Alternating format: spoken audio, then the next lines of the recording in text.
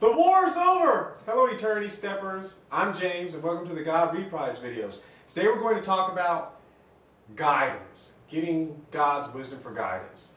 The Epistle of James, chapter 1, verse 5 declares, "If any of you lack wisdom, let him ask of God that giveth to all men liberally, and upbraideth not, and it shall be given him." If you lack wisdom, ask God.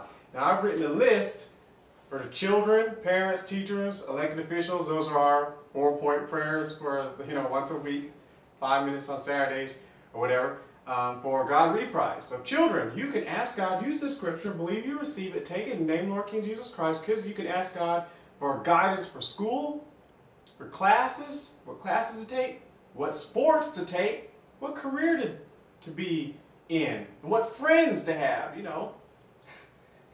what to cook for yourself when your parents aren't home, Ask kids, you can ask God for wisdom for anything.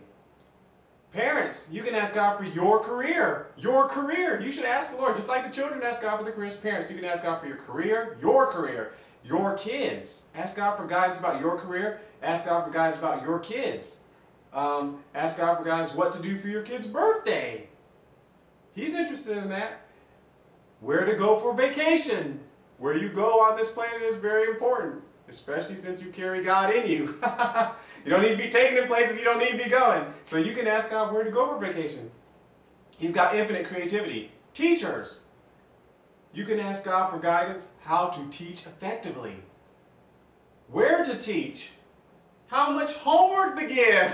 How to live and share your faith boldly as a teacher.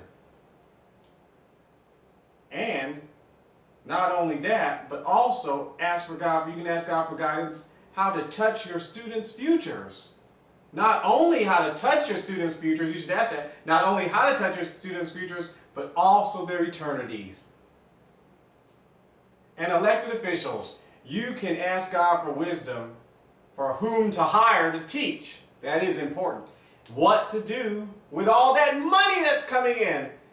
And which textbooks to appropriate. Which ones to approve for your school systems.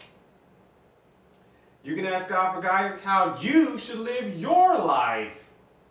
And, that's important. And you can ask God what to do for your spouse's anniversary. Everyone, children, parents, teachers, elected officials, everybody can ask God for wisdom about everything.